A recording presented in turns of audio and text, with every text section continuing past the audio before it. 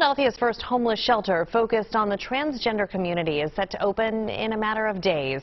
Eyewitness News reporter Howard Monroe got a tour of the space and reports on why there's a need.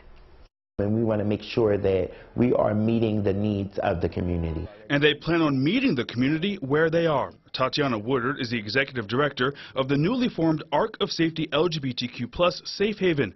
Based in North Philly, they will focus on emergency shelter and wellness services for trans women of color.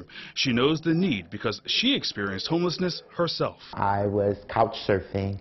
I was doing survival sex work to keep a hotel roof over my head. According to a report by the UCLA Williams Institute, 17% of people who identify as LGBT have experienced homelessness in their lives, but the issue is more dire for people who are trans. And we see an alarming rate of violence towards, alarming rate of just being marginalized, sexual assault. Spaces like this are much needed. It is a godsend that we have these spaces for those folks. For security concerns, Eyewitness News is withholding the exact location of ARC.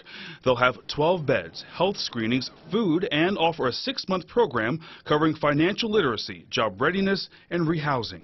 The experience of housing insecurity is a trauma that lives with folks for a very long time. Now, they don't officially open their doors until next week. However, showing the critical need for a place like this, they're already receiving referrals. There's a lot of work to do, and this is why we're here. We have to realize that our trans community are not going anywhere, and a lot of them are in hiding. So this is why we have the Arc of Safety Safe Haven, get them back into the full force of life. Howard Monroe, CBS 3 Eyewitness News.